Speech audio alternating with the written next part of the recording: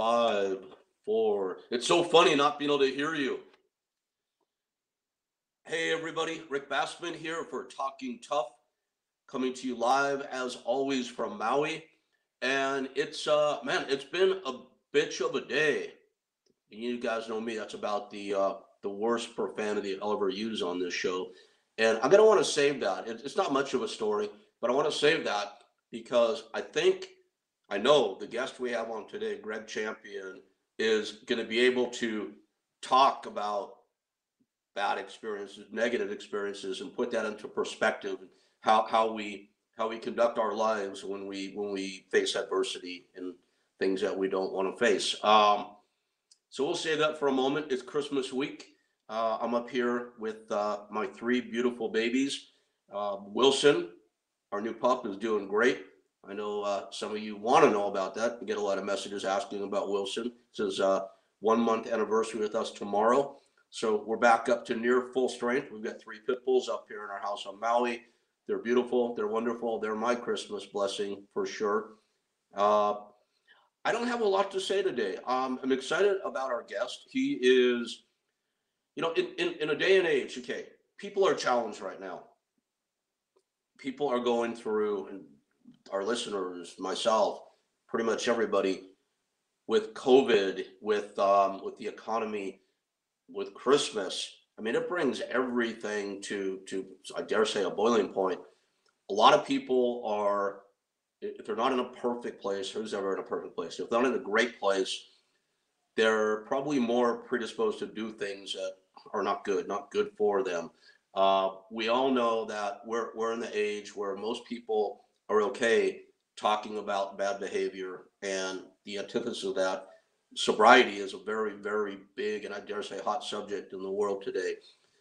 The guest today, and I'm really glad he's with us, is at the very pinnacle of that world right now. He is not only at the top, he's a pioneer, and he's doing things in that industry that are blowing people's minds and are going to blow a whole lot more minds when the world really finds out about it, which is just happening right now. So without further explanation, because I want him to tell his story and let you all know what he's doing, it's my distinct pleasure to introduce today, from Startup Recovery and the Recovery Playbook, which we're going to get into in a very serious way, Mr. Gregg Champion. Hey, thank you, Rick, for having me on. What a great intro.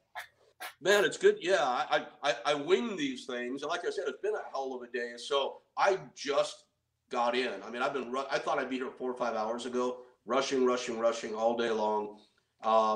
You and I met, 5 minutes ago or 7 minutes ago. We've never spoken before. We don't know each other, which is rare for Talking Tough. Most guys are lifelong buddies. We've done no prep, so we're winging it today. But man, I know you're a pro.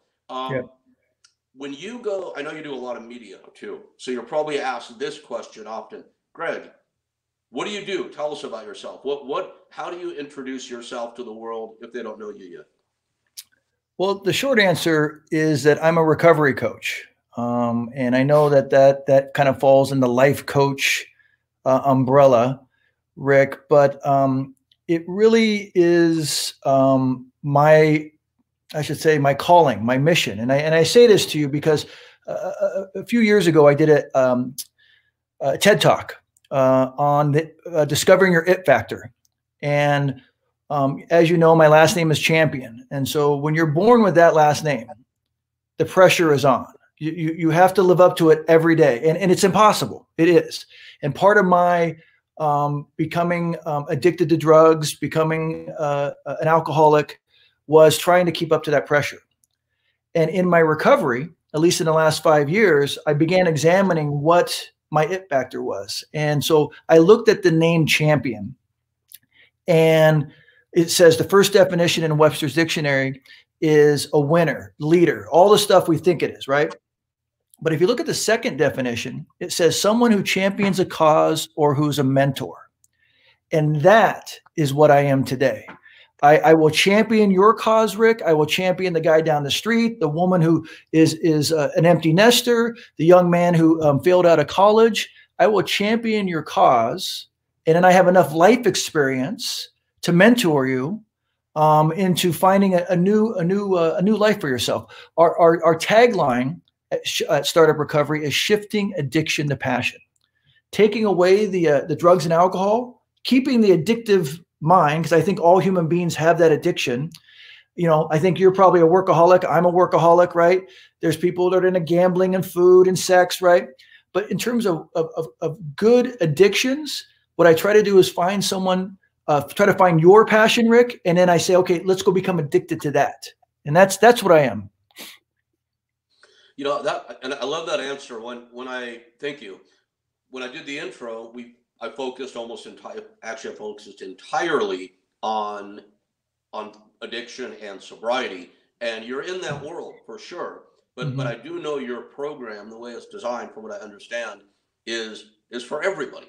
And I want to get into I don't want to get into the recovery playbook yet, but I do want to get into that in a moment. I know this system you've created through Startup Recovery, through the book, is really for anybody that's looking to have a better life, whether they're addicted to a drug or alcohol or not. Is that correct? It really is. You know how I think, Rick, all of us get to that point in life, more points in life, where we want to push the reset button on our life. Maybe it's at 30, maybe it's at 41, maybe it's at 52. At some point, we want to push the reset button. And what the Recovery Playbook does for everybody, it says, hey, I'm ready to get a new lesson plan. And in that lesson plan, we have intentions.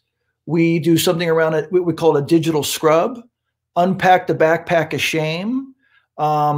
We do a great exercise, the right to write, the examination of your life story. And so we're going to get deeper into this, but what's cool about this is anybody's at a crossroad. Anybody's had trauma, drama, or pain, they get above it, and then they use the playbook to get them moving forward. Okay. Yeah, and your partner, Jeffrey Van, who's a great guy, and I've developed a nice phone relationship with Jeff, was kind enough to give me access to the playbook online. And I appreciate that very much. So I have had a chance to look into it, do more to look into it. I put a lot of time into it, and it's an amazing structure. So everybody out there will get more into that. And of course, we're going to tell people where they can get it, because they're going to be interested. I know that. Good. After we get more of it. What I want to ask you, I have a lot of questions to ask. Here's one, though. You mentioned everybody in life wants at one point or another to press the reset button. When did you realize that you had to press the reset button? First of all, do you mind sharing your age with us? Is that okay? I will be 52 on Sunday, December 27th. So, happy almost birthday. Thank you, kind sir. Thank you. And I know that you're a man now on top of his world. I mean, you can see that just talking to you for a few minutes. But again, I know your bio. Before you became that, I mean, where were you in life? When was it? You probably didn't have these words at the time, but when you had to press the reset button, how long ago was that? Well, I would say, we can go into my I would say we can go into my dark days, maybe later, about how I was an animal and all that. But really, I pushed the reset button twice in my life. Once was in 1997. I had 4 years of sobriety, and I arrived in Los Angeles, and I wanted to be in the entertainment business. And I slept on a friend of mine's couch for four months. I took odd jobs, a production assistant. I was an extra on Jay Leno's show a couple times. Whatever we do. And then I got a job at NBC, and then eventually a job at Fox. And in those early years is where I came up with the shifting addiction to passion. And this is where the reset button came for me. I was in my late 20s.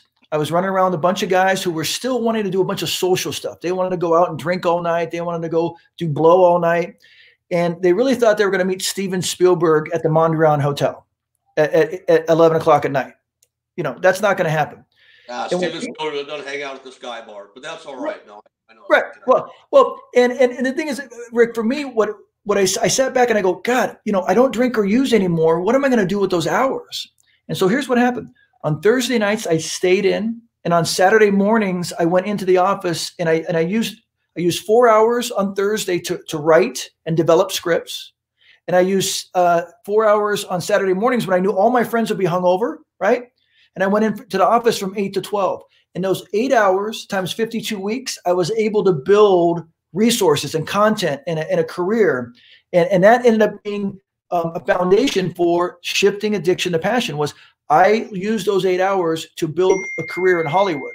My second reset button came 5 years ago when I'm speaking at a 12-step meeting. Let me turn this stuff off. Sorry about that, Rick. It was me. I just did the same thing. That's all right. My bad. The second reset happened 5 years ago when I was winding down my entertainment career. I was kind of done with the people I worked with, wasn't earning as much as I thought I needed to be earning. And I was speaking at an AA meeting and I said, hey, I've been sober 20 years. I mentored 100 kids to their first or second jobs. I've taught entrepreneurship at USC. And I have a wife and 2 small children. And what happened was that this woman comes up to me, this little like Yoda woman comes up to me and she goes, Gregg, you would make a great group facilitator at my rehab. And Rick, I had to get my phone out and Google group facilitator. Now, what a group facilitator is someone who comes into the rehab and works with the residents and tries to get them moving. And it's meditation facilitator. There's a sound bath facilitator. And I said, I'm going to be a group facilitator. And so what ended up happening was I turned that language into recovery coach. And what I brought to those clients was a reset button for myself. Was I'm now a recovery coach, but I brought entrepreneurship meets recovery. And that's been my second reset.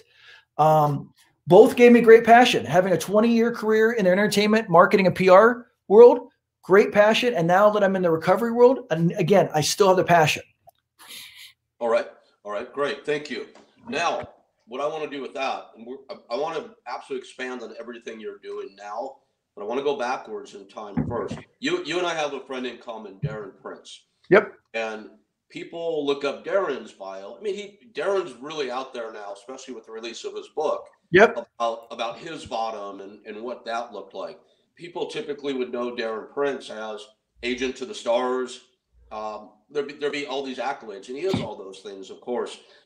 For me, people know that I was, a high-ranking Walt Disney executive, an agent at William Morris, a successful owner of, pro wrestling and mixed martial arts companies. Mm-hmm. But I've told my story so many times on this show where I think people out there listening relate more is to the bottom. I've been homeless, I've been addicted, I've been shot, I've been near death so many times. I've almost lost count at this point. If you don't mind, could you summarize what the worst time in your life looked like? How would you characterize that? How would you describe that? Because I want people out there, our listeners, who are looking at this guy going, wow, this guy's on his game. He's cool, he's successful, he's energetic. But it's important for people to know, especially people that are struggling. You know this better than I do. What's possible no matter where you are. So what's been the worst for you? Rick, it really, my rock bottom, I came from a good house. I had a wonderful mother. I had a stepfather who was a World War II vet from the Greatest Generation. He was there on D-Day. Mm-hmm. He used the GI Bill to get a degree at Northwestern. And, he met my mom. And the best part of that was he loved my mom. And I really love to see a man love my mom, And what he did for me is he taught me how to tie a tie, shave my face, open a door for a lady, all that old school stuff, right? But still, my alcoholism, my addiction drove me from being a private Catholic schoolboy to a college-educated kid to a drug dealer. I was using those Tijuana connections that we talked about earlier to move a lot of marijuana across from San Diego to East Coast cities. Because part of what the American promise was, hey, if you get a college degree, you'll get a good job. Well, that didn't happen for me. I didn't get a good job. And so I looked for a shortcut, and being a guy who was delivering large amounts of marijuana to the East Coast, I was around some shitty people, you know, and then I began feeling really shitty about myself. And what I will say is between ages 22 and 24, Rick, I got arrested 8 times. All my charges involved 2 things: Gregg Champion and drugs and alcohol. And you know, a couple DUIs. I got a couple assault charges. Rick, I was down in New Orleans for Mardi Gras, and I got arrested twice in 24 hours. And this is how— Congratulations. Yeah, this is how stupid I am. I walked up to this big Irish cop and I said, "Sir, what can I get in trouble for?" He says, "Don't piss in my streets and don't fight in my streets." So Rick, what 2 things did this idiot get arrested for? I don't know. I'm guessing you peed on the cop and then punched him. Very, very close. Very close. Yeah. But that summed up my animalism. I call my animalism. It wasn't Greg. It was Greg the asshole, part of my French, that was out there. And then I do have to tell you, my real bottom came about a year later when I got arrested in an airport with 50 pounds of pot. I get in front of the judge and he says, "Greg, I'm looking at it here. You got a college degree, you came from nice parents, you know, your last name's Champion.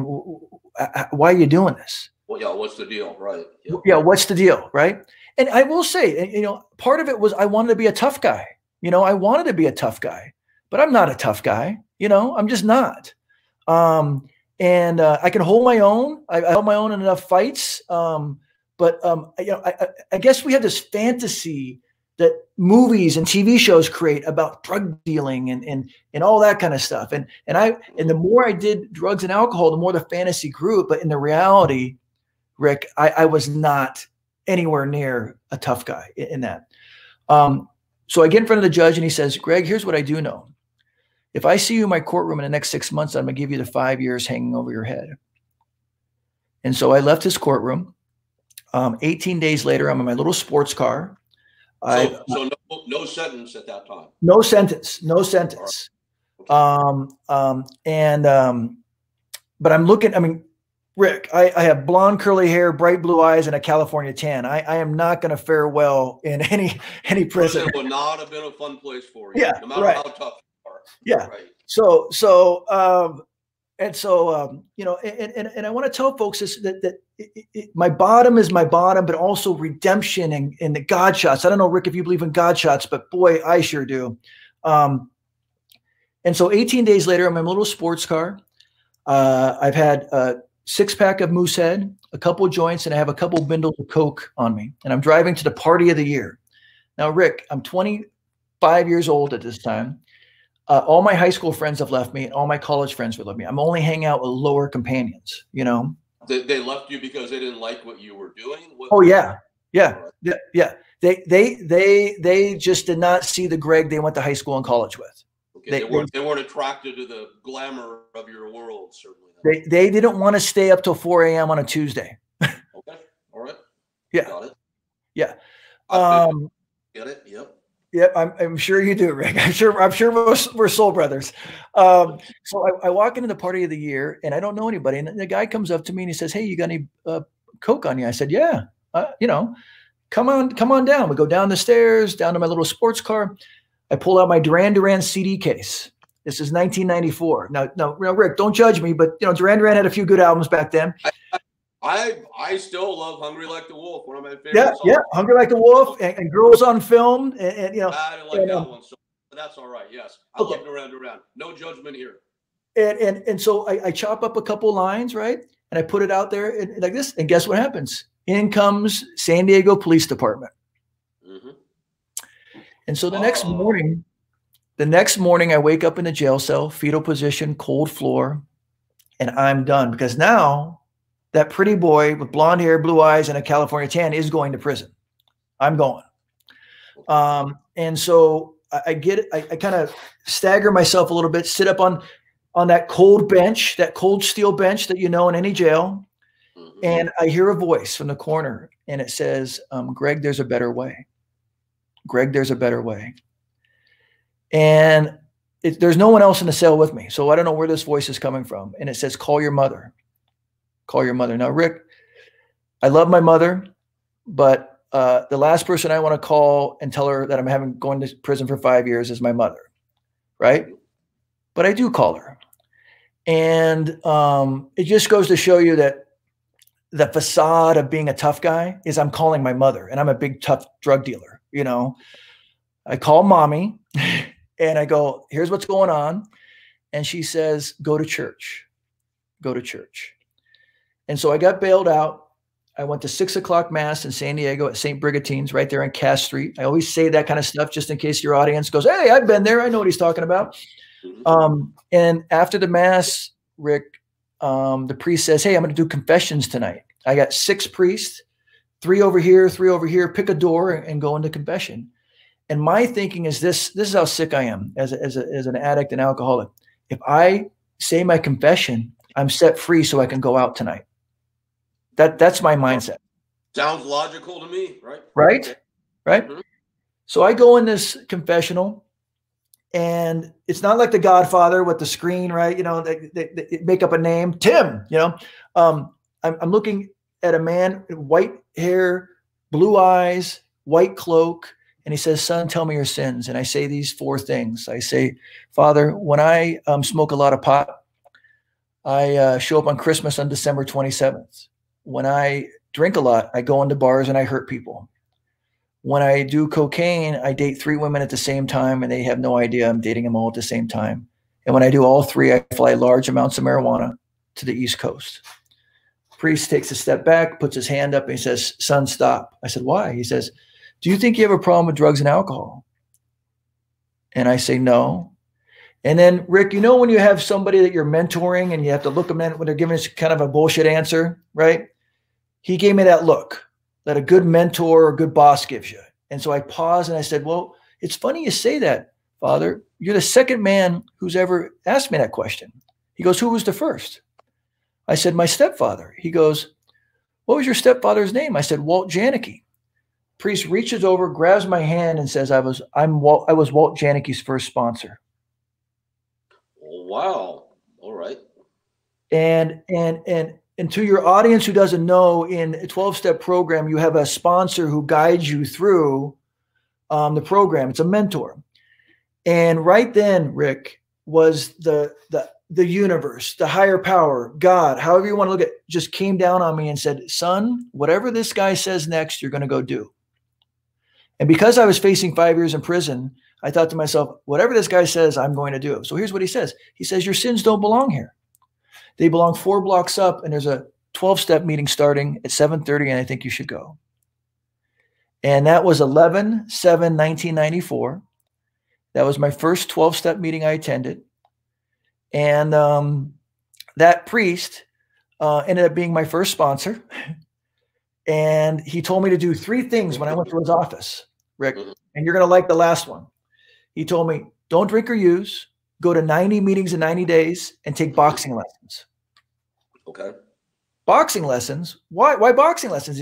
Because when you do the first 2, you're going to have so much resentment and anger, you got to put it somewhere. It's an outlet, of course. It's an outlet, right? Now, what happened, Rick, was this priest, along with my lawyer, began going to all my hearings. And I got to tell you something. When you walk into a courtroom with the collar, you go from 5 years to 4 years to 3 years. You lucked out with this guy on more. Totally, to 2 years. And so I was sentenced to 2 years in prison. And we can certainly go into that story if you want to go into that story. But for a white kid, white kid from a nice neighborhood, I was there. I was there amongst the population. Where'd you do your time? Connecticut. What's max, medium, what? Level 3. Level 3. Okay. Yeah. And you were in Gen Pop there? Yep. And mostly, I'm talking in abbreviations. You explained sponsors a moment ago. I would say, and, our producer John Paz is with us today. He has a microphone. I usually call him on. He's hysterical and he's great to bounce stuff off of. He can hear us today, but his microphone's not working, so we can't hear from him.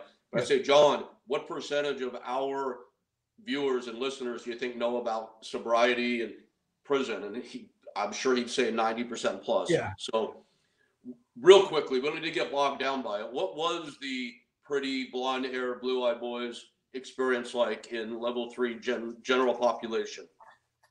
So I arrived there with no clothing, just the clothes on my back. And my cellmate was, and this is bananas, was the leader of the black gang. His name was Supreme. Ooh. And I walk into my cell, and Mary J. Blige, I'm Going Down is on, and I will never forget that song. And I love Mary J. Blige. My wife says she's your black girlfriend. Yeah, she is my black girlfriend. And so I sit down on my bunk, and Supreme takes one look at me and goes, I ain't never seen anybody like you. He's like, where are you from? I said, California. And I will say this, another God shot, Rick. I did, so I was scheduled to do a year there. Supreme took me under his wing and really learned from me, wanted to know about geography, wanted to know about sports teams, wanted to know about the type of dealing I was doing. I mean, he protected me. I don't know why, but he did. And also, I was so naive to the prison population. I mean, I'm telling you, I would eat breakfast with the white guys. I would eat lunch with the Puerto Ricans, and I would eat dinner with the black guys. I would go from all over. I didn't know what the rules are. And here's why. Before I went into jail, I asked Father Bill, I said, Father Bill, I said, I'm going. What should I do? What advice do you have? He goes, just be you. Just be you. And what I will say, Rick, and you don't know me that well, is that my mother raised me to be good in any situation. Anybody, any religion, any creed, any color. And I think a lot of that teaching by her, she was a teacher and an educator, allowed me to have that ability to go through different people and different demographics. I could talk sports with all the athletic guys. I could talk hustle with all the hustle guys. And really, Supreme protected me. I did get in a couple scuffles on the basketball court, the football field, but you're going to get in there. That's why you're there, And what's funny? What's funny, Rick, is those boxing lessons. They worked. It's almost like the priest said. He almost knew you're going to meet. Little, you're ahead of most of the population. Yeah, absolutely. Yeah. Are you still in touch with Supreme? I'm not. And Rick, one of my life passions is to find this guy, because I'm indebted to him. I mean, I get teared up because it's like this guy, I'm just indebted to him because why? He had no reason to protect me. The day I left, he went into the hole. He got himself in the hole because he couldn't say goodbye to me. Well, if you can be in touch with him, obviously. Right. It'd be nice to be in touch with him, obviously, but I'm sure. Rick. My one of my things. I hope maybe out of this show, someone's watching. His real name is Andre Reed. He grew up in South Carolina. He looks like Richard Sherman of the 49ers and Seahawks. But yeah, this is something that has been a life thing for me. Whatever happened to this guy? Right. Yeah. Well, you know what? If he's out there, there's a chance someone listening to this will know. So hopefully you'll get some. But Rick, what I also will say this is I really look at that prison time. I was able to stay sober. I got in phenomenal shape. I learned meditation, right? I learned how to play well with others at the sandbox, right? And I'm so grateful for the life I'm in. I went from the prison to the Palisades, Prison can be, it's going to sound crazy, but it can be a very positive, life-affirming experience.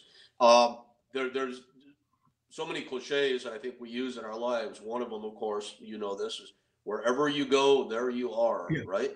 Yeah. And hell, prison can be hell, or it can be, like I said, a positive, life-changing experience, depending upon where you are in your headspace. And you were obviously entered in a good headspace and had some luck once you got there. That doesn't hurt either. Yeah, when I came in, I had 9 months of sobriety. So I celebrated my first year of sobriety in prison. Okay, so the priest called you out, the guy that became your sponsor. Yep. He asked if you had a problem. You said no. Now, so you're sober. I get that. Yeah. Do you now, in retrospect, believe you did have a problem, or are you not taking drugs and alcohol because you just have made a decision not to do that? Well, so I think I followed his direction to get the heat off. That's why I'm asking that question. Yeah, for sure. Definitely get the heat off, to get that sentence down, to not go to prison, but I ended up going anyways. And what ended up happening for me was a transformation. Was, hey, I actually like this. I like the way I feel. I like the way I look. And the great thing that he said to me when I said goodbye to him, and before I got on the plane to go, he says, "You look really scared." I said, "Yeah, I'm going to prison." He goes, "I'll make you this promise. It's Gregg plus drugs and alcohol equals jail, right?" He's like, "When you get out, you take drugs and alcohol out of the equation, you'll never go back to jail." So in 25 years, how many times have I been to jail, Rick? And no drugs and no alcohol in the last 25 years. No. 0. Good for you, man. Man, Gregg, I'll tell this, I wouldn't say this to many people, but I'll tell you, I haven't, my DOC, drug of choice for drug of choice. Hey, look at us talking a little combo here. Yeah. my DOC was narcotic pain pills. And when I started them, I needed them. I was in bad shape. And then I didn't need them, but I still took them. You know that story times 1,000, of course. I rarely ever think about it these days. And I mentioned it to you earlier. I had a kind of a bitch of a day. And in the grand scheme of things, it's not a big deal. You know, I went to my driver. In Hawaii. When you move from the mainland, within your first 4 years, you have to take a road test for your driver's license, if you can believe that.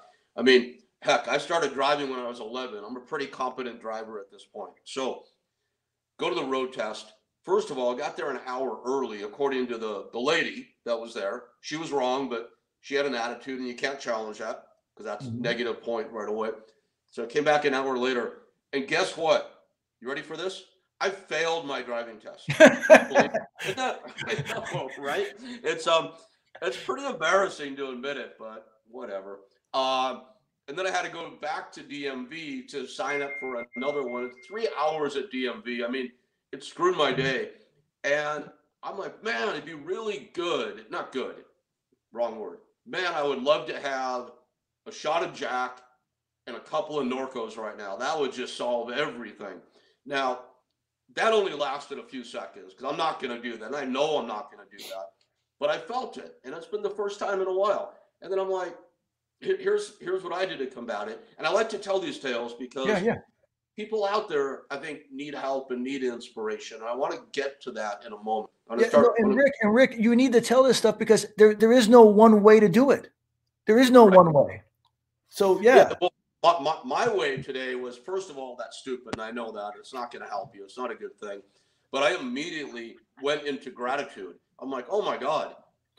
I think about the times I was homeless, the times I was near death. And I'm like, so my problem right now that's making me think about drugs and alcohol is that I failed my driver's test and have to spend time at the DMV. I'm like, come on. So I was over it that quickly.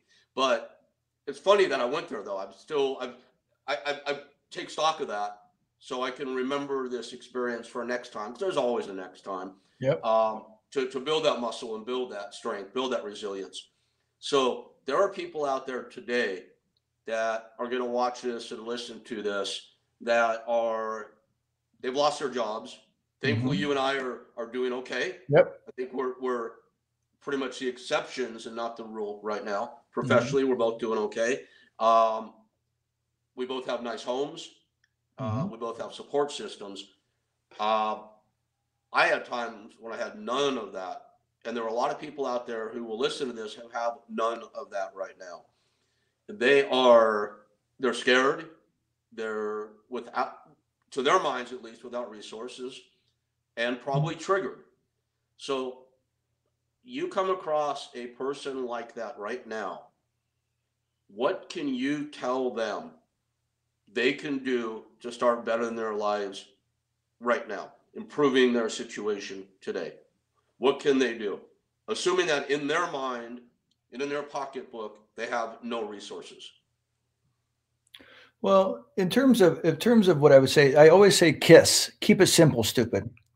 You know, if you got two cars, get down to one car. If you got if you have to go from a 4-bedroom house to a 2-bedroom condo, you know, downsize to get to reality, because a lot of us, especially in America, we live beyond our means. And I think you would agree with that, Rick. And so what I would say is just you got to simplify.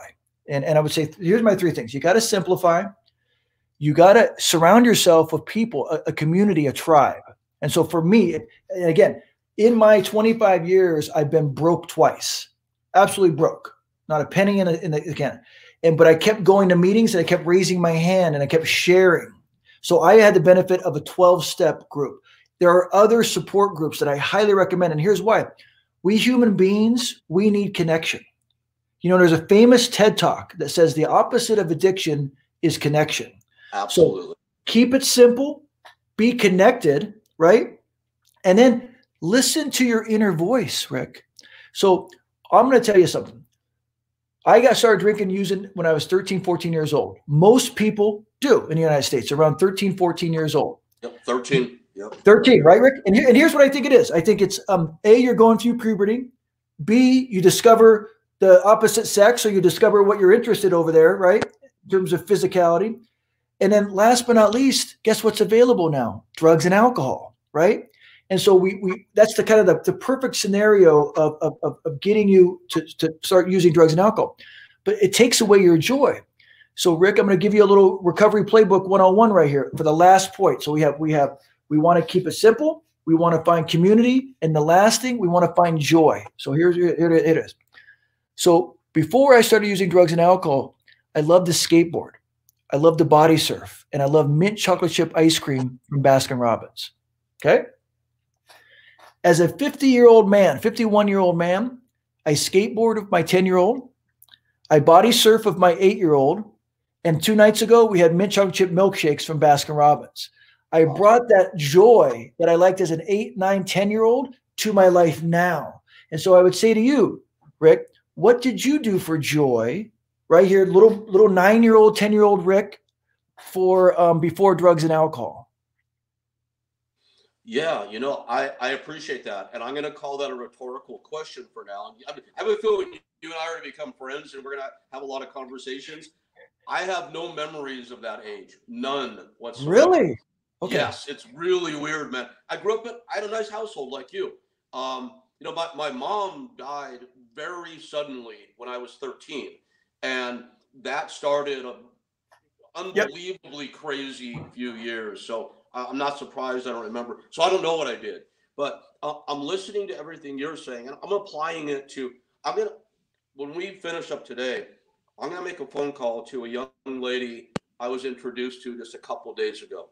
Obviously, I won't say her name here, but the reason I was introduced to her is she is in the desert in California right now. She is living in her car with she had 2 pit bulls. Mm-hmm. She was able to rehome one. She couldn't rehome the other. I'm very deep in the pit bull rescue world. So yep, I know that. All right. So we're introduced by a mutual friend as me being hopefully someone that could help. And in talking with her, I got her story. She's homeless in her car. She's had 14 major spinal surgeries. She needs a 15th. So she's essentially disabled right now. And she's on her own. She loves this dog. We get called. I don't want to get into this too much, but we get in rescue constant messages. Oh, hey, I really love my dog, but I need to rehome them. Well, why? Oh, because we're moving. Or, well, good. Find a home where you can bring a dog. It's just amazing. We say no all day long. You take the people that need the help. This girl's out of resources. Thankfully we found a home for the dog today. So she is now on her own in this car, disabled, and no resources. I'm going to call her to be a support system to her. I know what I would say, but man, I got the master on the phone right now, or on our talking interview here. So I understand what you said. It's a great formula. what would you do with that though? How would you get into some of the details for a person like that? Because I come across in my life, like I'm sure you do, people that have hit such a bottom that they really have almost nothing. Yeah. Well, I mean, what I would do, and again, is we both have friends and industry peers that would open up some doors for us. And I'll give you an example. I was in a very similar situation 9 months ago. A young woman called me. She had a newborn, and she wanted to remain sober, and she had a cat and she had a dog. And I said, look, I can get you into a sober woman's sober house, right? Sober living for women, and you get to keep your kid. She goes, what about the dogs? I go, I can't do anything about the dog or the cat. You're going to have to get rid of them. You're going to have to find a house for them. She did not get rid of her dog or her cat. And also now she started having issues regarding the baby, like CPS started coming, And so this scenario that you're talking about right now is, hey, let's find a home for the dog, then worry about her. And again, what I would do is I would open up my network of phone people and I say, hey, can I bring this person, your friend, to a sober living for women, right, who don't have much money? I mean, they're nonprofits. I know at least 3 in the LA area. Now, here's the thing, what we've done. We've created a safe place for her. She has community, right? What do they do at sober livings? They heal. They have recovery. This woman needs to heal. So my promise to you is if you want to work on this together, Rick, that's my scenario, is that we go get her from the desert and we ask one of our friends in the recovery business to give her 30 days to figure out what she's going to do next. You'll be surprised, Rick, and you know this. Just like when I went to LA for the first time, my friend let me sleep on his couch for 4 months. All I needed was that 4 months to kind of figure things out. We just need space and we need a safe place. And here's an old saying that I love. I need a safe place to feel unsafe. Oh, yes, I know what you mean. Right. Right? Yeah, a play. Yes, because you don't know what's coming after, but while you're there, you have a chance to do something. Right. And listen, she'll never do it alone. I've learned that living on this planet for nearly 52 years is this. It's a we, our, us program. It's a we, our, us program. Yes. And so it's not me, my, and I. No. Absolutely. No. And when I say ism, and I was saying my ism before, I, self, and me. Yes. I, self, and me. Got it. Good acronym. I never heard that before. Okay. Yeah.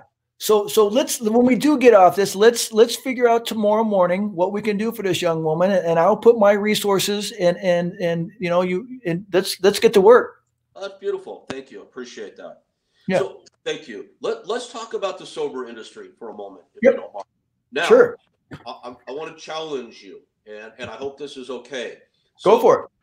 Startup Recovery, your organization, beautiful houses, by the way. What's the website address is, please? Startuprecovery.com.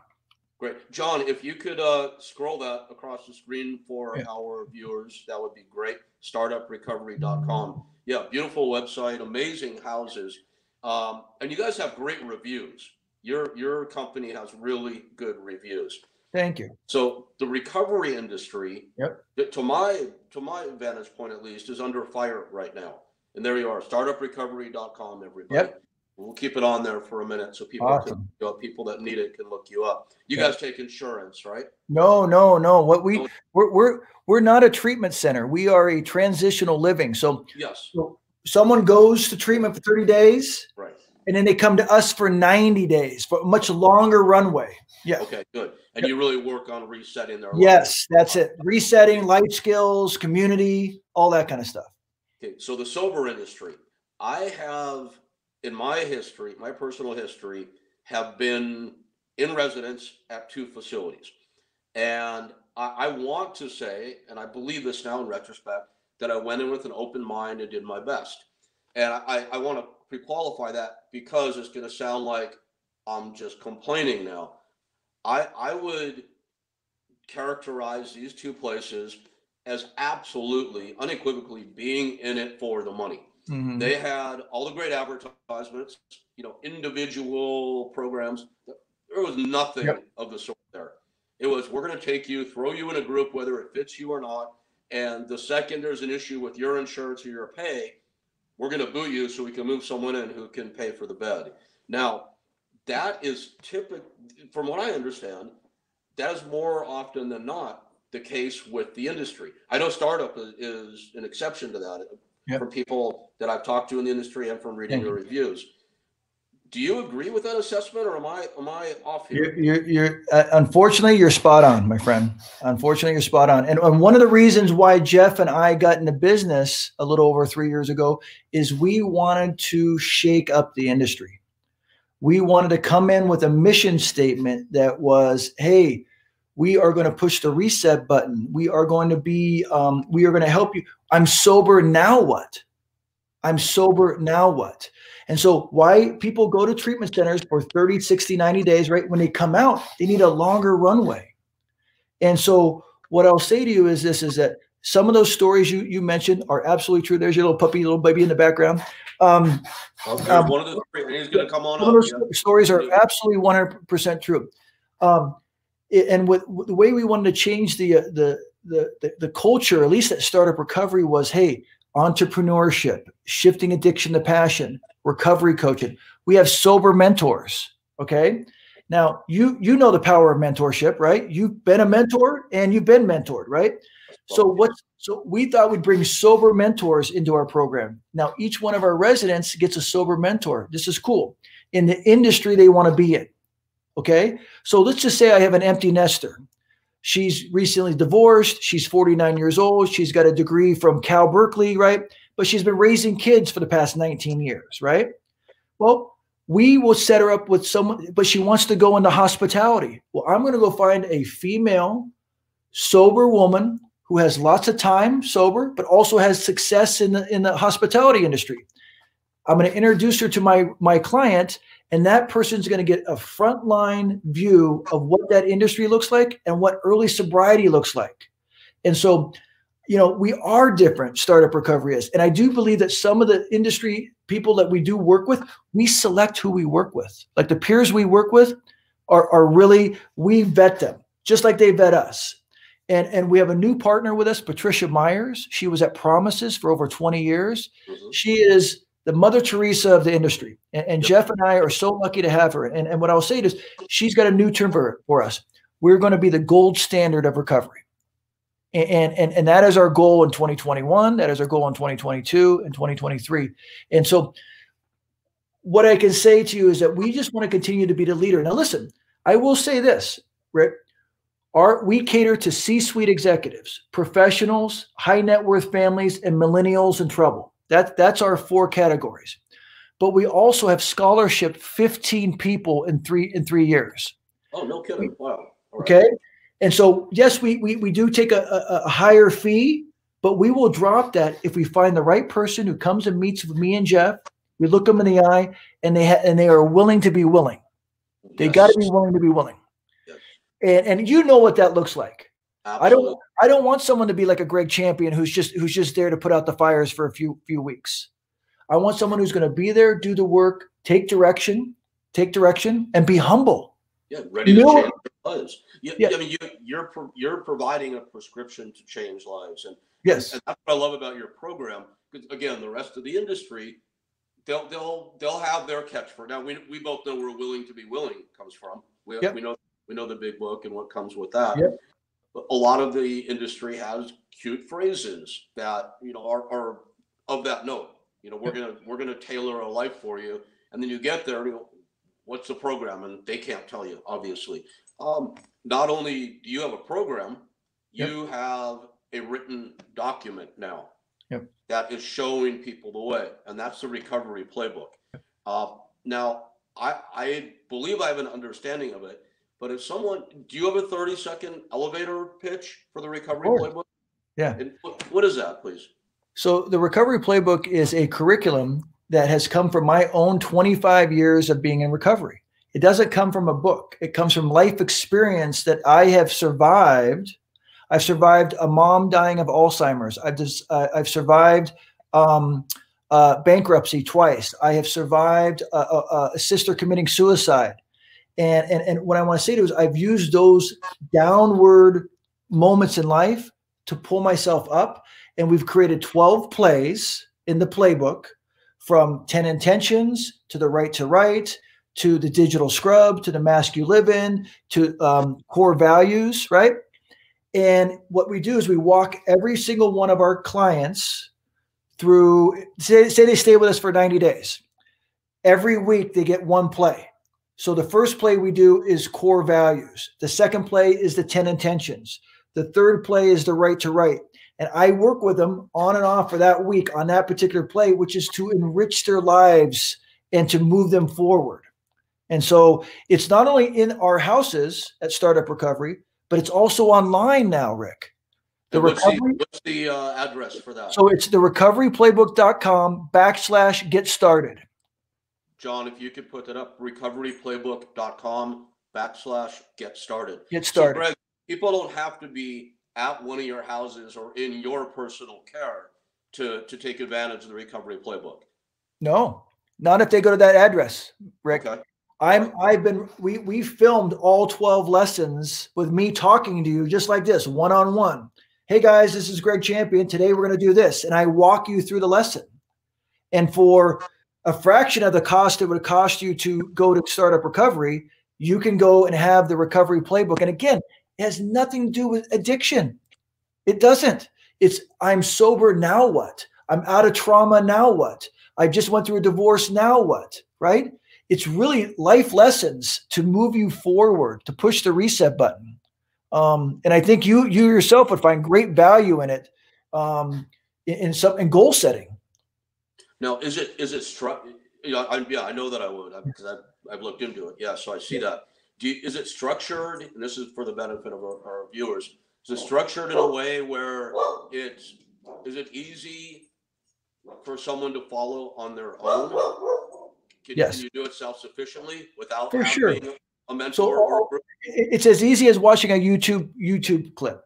So I come on, I explain what we're going to do. I give a narrative story of how I came up with the play, right? And the success I found. And then once you're done listening to me and getting it, you then get a worksheet pops up and you fill out the questions. All right. And then those questions are sent to my team and we keep going back and forth. And then you eventually have your own playbook issued to you. And it's remarkable. It really is. So anybody can take advantage of this. They can look up recoveryplaybook.com/get started. Yep. It's right on the screen. Everybody out there, recommend at least take a look at it, whether you feel that you have or had a issue with drugs, alcohol. It is a playbook for life, definitely. Do you guys Rick, real quick, it's the Recovery Playbook. You got to add the John. All right. Yeah. Sorry about that. Yes. No problem. Thanks, John. Yeah, I see him doing it right there. Yeah. John, I miss hearing your wise voice on the podcast today, but I know you'll be back up to speed soon. Do you guys use the big book? Yeah. At Startup Recovery? So yes, we do. We are. I would say the foundation for Startup Recovery is 12-step based. Okay. We do have meetings, 4 meetings a week in-house with our community. Mm-hmm. So one meeting will be around the steps. One meeting will be a speaker meeting. One meeting will be men's and women's meeting. And then on Thursday nights, Rick, this is where we got to get you up there. Darren's been up there. We have sober mentor night. And that's when we bring somebody in who has success in sobriety and they share their story, their experience, strength, and hope for 25 minutes. And it's powerful because here's what. Not only do our residents and our alumni get to share, or they can also ask our mentor a question, and it's a good back and forth. And we've had some pretty prominent people up there, people, last names you would know, Oscars on the mantle, gold medal winners, and that's another thing about Startup Recovery is the ilk of people we have access to is unparalleled. And that comes pretty much through your life experience. And yeah, I mean, people you surrounded yourself. Rick, you're a former entertainment executive. If you're out in the world 20, 25 years in the entertainment business, you make a lot of friends. A lot of those friends end up being sober. Especially in our world, yes, absolutely. And so those friends have become assets to me and my new company and my mission statement. And they love it. They love it. It's their way of giving back. And so, yeah, we are a big book, 12-step. But I also will say this: if someone comes that doesn't like what we're doing, we will explore smart recovery. We'll explore refuge recovery. We want people, like I said to you earlier, Rick, everybody has a different version. There isn't one version, right? Same like with religion, of course, whatever works for you. Yeah, exactly. What's your personal relationship to religion, if I could ask? So I grew up Catholic, and I saw God as an old white guy with a white beard on a cloud with lightning bolts, right? And what happened was, between Father Bill Wilson pointing me to AA, right, where I had a spiritual experience, my God is this, is the universe, is the ripple effect. And Rick, whatever I put out, I'm going to get back. And when I'm putting good juju back, I'm going to get good juju back, you know? And so that's my universe. And I also look at it this way. You know how Saturn and Jupiter were doing their thing last night, right? Well, I hate to tell you, but those planets have been in the same orbits for billions of years. That's correct. That's okay. Right. Also this, Mother Nature is my higher power. Here's why. Despite all of our science, despite all of our power, all of our might, can we stop an earthquake, a typhoon, a hurricane, a tornado? We can't, right? So something bigger than us exists, and that's my version of God. Do you all right, no, thank you. So you have not participated in, for lack of a better way, organized religion for a long time then? You know, I will say this. My girls go to a Christian school. It's a wonderful school. It's one of the best in LA. And you know, I made a lot of investments in my time. It's the best investment I've ever made, is this school. All right.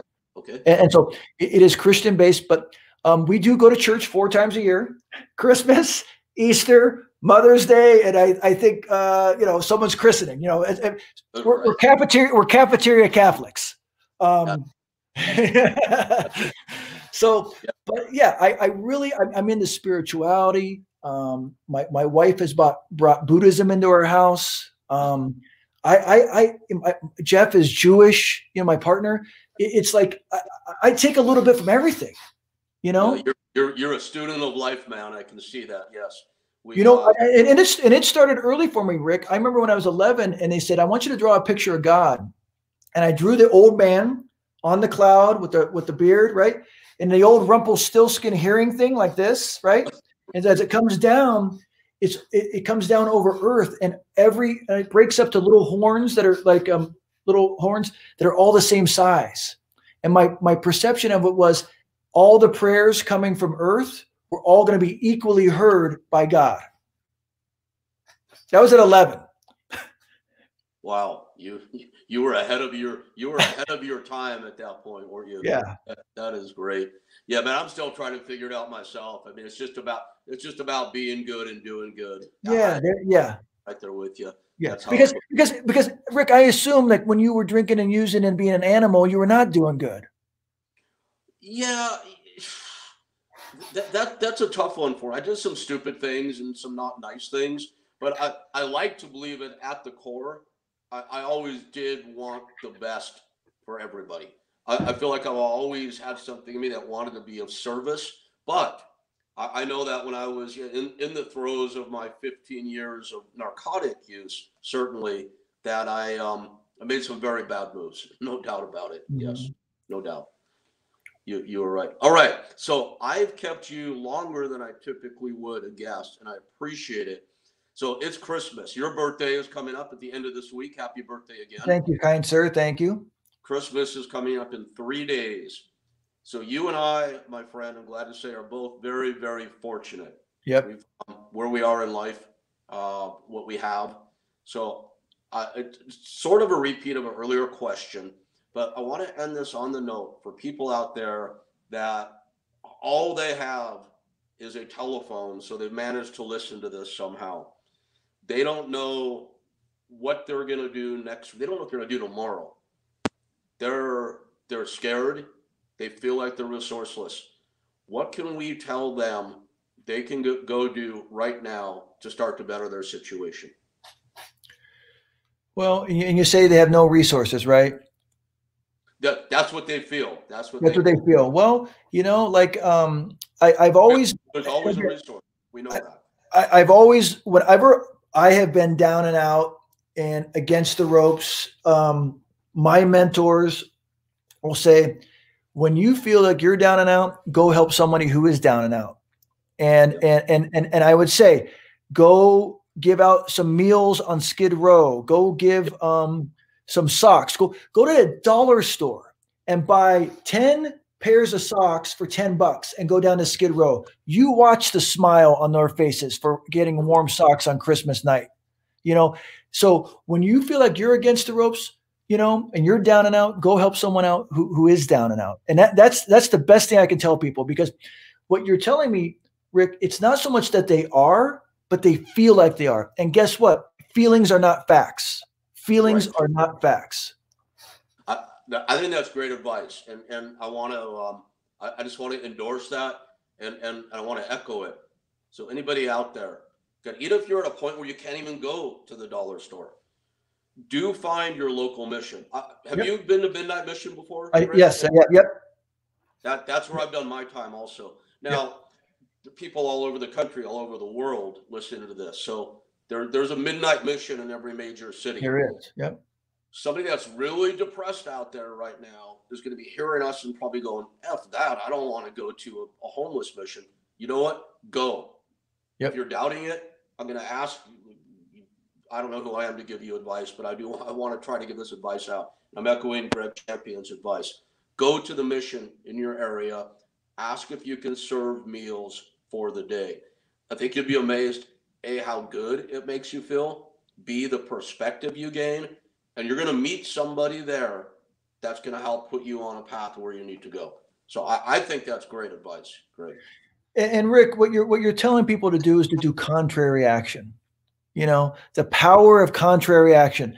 There are so many things in my day that I don't want to do. And when I do it, I feel so much better on the other side, you know? Yes. And so I would encourage your audience to get into action, be of service, and get on the other side of it. You will feel so much joy, you know? And ultimately that's what we want. We want joy, you know? Yes. And you know what's better is it's way better to give than get. Way better. We don't give to get, but we always end up getting more than we give. Absolutely. 1,000%, Rick. 1,000%. And that's why just keep giving, keep giving. The universe will come around in its own way to give you. Just keep giving. Yeah, you know what else I like to tell people to, like I said, far be it for me to give advice, but then I guess I give it. One thing I always recommend, I think you'll appreciate this, so I wanted to share it with you. And it doesn't cost a thing. So we're out there in the world right now. I always tell people, no matter what mood you're in, no matter how you're feeling, force yourself to the first 5 people you come across today, go out of the way to be nice. Yeah. No matter how they respond, what they say to you, how they look at you, you know, provided they're not attacking you physically, of course, just be nice. 5.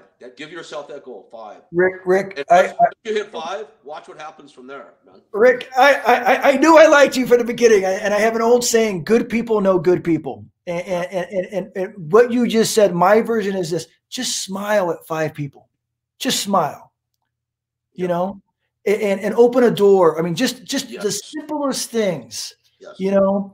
And you're right; it's really, you know, being kind. You know, the thing we're talking about, anybody can do. It doesn't matter. For sure. And it's for fun and for free, and for free. Just be kind. Thank you. I really appreciate you being on. We're past the time. There's, you know, personally, there's something I'd like to invite you to that I think you would get a lot out of being part of. And I know the people who are part of it would love to have you involved. What's the best way to get in touch with you? I have your email address. Is that a good way to do it? Best way is, Gregg, Gregg. I have 2 G's, at startuprecovery.com. I'm also on Instagram. You can find me there. And yeah, any way, anything you want me to do, Rick, I'm your guy. I'm in your corner. Yeah, you'll love this thing, I think. I tried to cut you off on the email address because I didn't want to make it public, but it sounds like you're open to people reaching out to you. Oh, all the time. Here's what happens. We'll do this show, and I'll get someone from Australia going, "Hey, I heard that podcast you did with Rick. Okay. I've been sober for 4 months. I'm struggling." Boom, I will write back. That's great. I have to. It's just that's the way I operate. That's the way I operate. That's awesome. Well, everybody out there, you've met Gregg Champion today. You can look up his great works, Startup Recovery, the Recovery Playbook. You can now get a hold of him personally, which I think is fantastic that you offer that, Gregg. I really appreciate you being on today and want to wish you and your family the greatest holiday season. And again, happy birthday. Yeah, thank you, Rick. I feel so overjoyed by being on your show. You asked such great questions, and I'm just grateful for our new friendship. Like I said, good people know good people, and I want to wish you a very Merry Christmas. And I know you'll love up your 3 little Bubbas down there. Oh yeah. I have a husky and a Maltipoo, both rescues. What a both great rescues. That's awesome. So we're a dog family. I get it. And again, Merry Christmas, and let's have a happy 2021. Absolutely. My pleasure, Gregg. Thank you so much. Yeah. Take care, man.